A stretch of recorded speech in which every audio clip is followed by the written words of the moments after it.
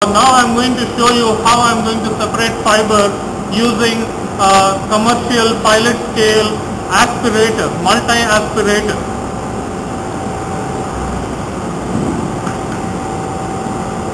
I'm going to pour this material into the aspirator section here, and then what happens is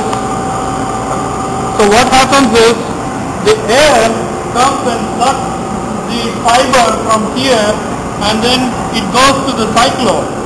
So the air lifts the fiber and goes to the cyclone, and the fiber is coming to the bottom of the cyclone and down from the rotary airlock wall into this drum. And the non-fiber comes straight through and then comes into this drum. And the air, after the fiber is separated, comes out through this bag. So I'll show you some of how this material